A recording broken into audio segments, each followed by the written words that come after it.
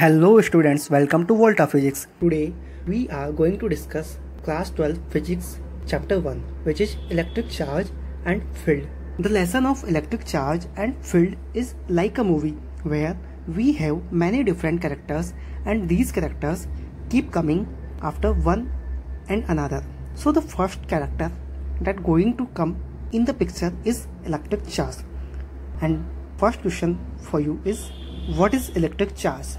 It is a property of matter by virtue of which bodies can experience force when kept near other electrically charged object. This force is called as electrostatic force. Electrostatics is a branch of physics which deals study of charge and its behavior at rest. When we say that an object is electrically charged, it may be positive or negative. Now, what do we mean by positively charged? It means when an object has excess of positive charge is positive charge.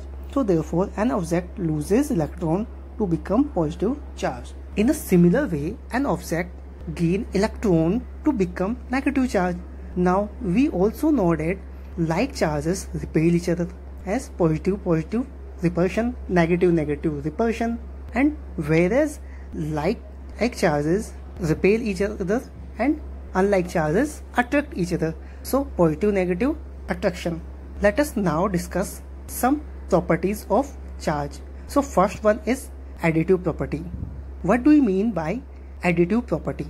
The total charge on a body is algebraic sum of all the charges located anywhere on the body.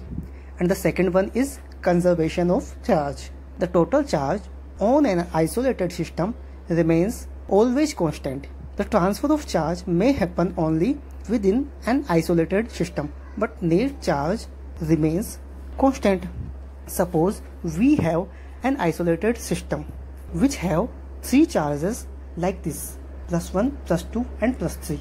So net charge on that system is +6 Coulomb. When we move that system and charges may be transferred within the system, but net charge always constant on an isolated system. And the third property is conservation of charge. Charge on a body can exist only in integral multiple of fundamental charge. And the fundamental charge is the smallest charge that can exist independently on a body, which is charge on an electron. And charge on an electron is equals to -1.6 into 10⁻⁻19 Coulomb.